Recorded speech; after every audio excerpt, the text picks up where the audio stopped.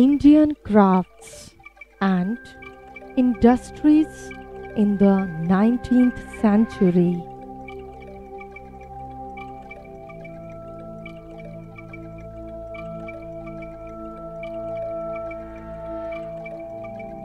The glorious past.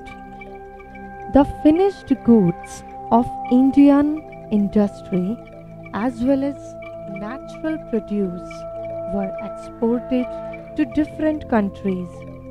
Though Indian imports such as gold, copper were substantial, export always exceeded imports. This kept the balance of trade weighted firmly in its favor and resulted in the net increase of large quantities of gold, foreign currency in India.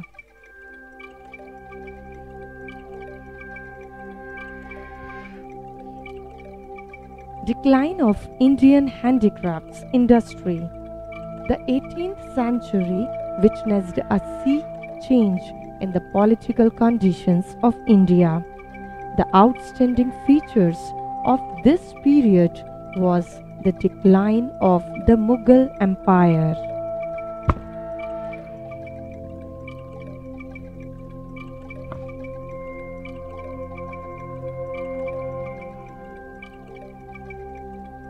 After Aurangzeb, the state machinery crumbled and could no longer protect the mercantile community as before, and arts, crafts, trade and industry declined.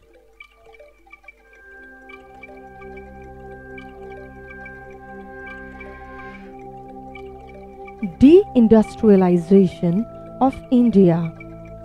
The company forced Indian agriculturists to grow raw produce such as cotton and indigo in order to supply raw material for the looms and manufactories of Britain.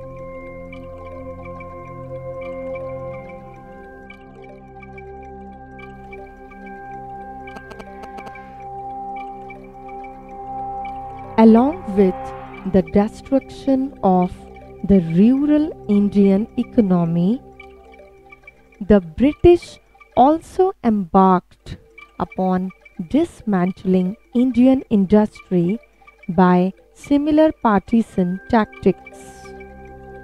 This led to the deindustrialization of India.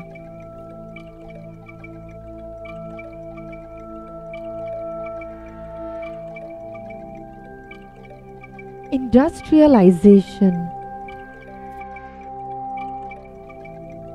The machine age in India began when cotton textile, jute and coal mining industries were started in the second half of the 19th century.